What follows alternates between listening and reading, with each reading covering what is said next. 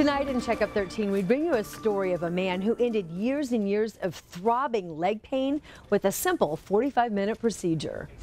Check it out, that's Jeff Latham, and he's back in shorts. He's been avoiding them the last 6 years, all because of this, that darkened, bulging varicose vein right inside his left knee. And it just was progressively getting worse. Varicosity is getting larger and more painful. The great saphenous vein is coming into the common femoral vein.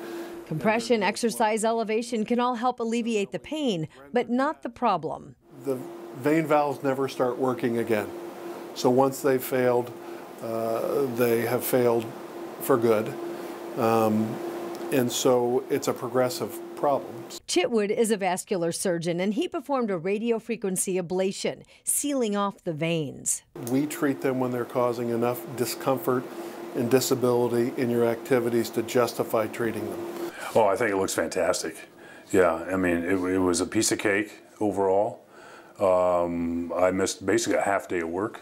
I had it done Friday afternoon, and it was back to work Monday. Ultrasound looked fantastic. No issues there.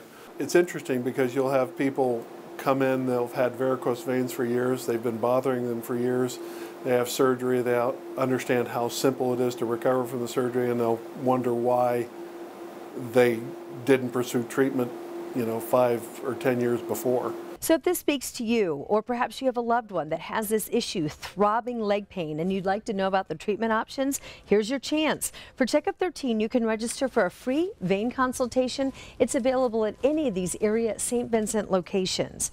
To register, all you have to do is call the hotline, or you can register online at WTHR.com.